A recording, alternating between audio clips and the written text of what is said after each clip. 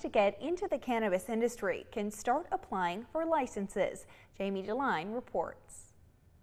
Next Wednesday, October 4th, is the day when those who want to grow, sell, or distribute marijuana can send in an application online through the state's Office of Cannabis Management website. Our goal as the state, as written in our law, is to issue about half of our licenses to folks who are in this social and economic equity groups.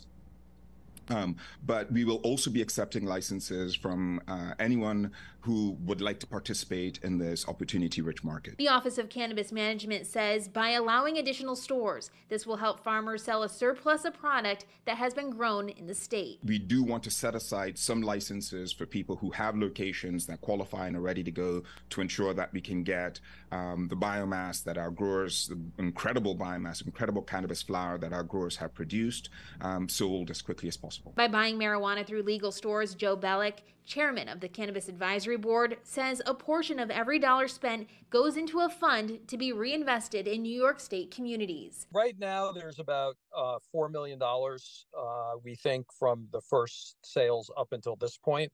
But I think given what we're seeing and the likelihood of increased sales, more retail locations, we're probably looking upward of 10 or $15 million at least a year that we'll have to give out. It could be much more than that.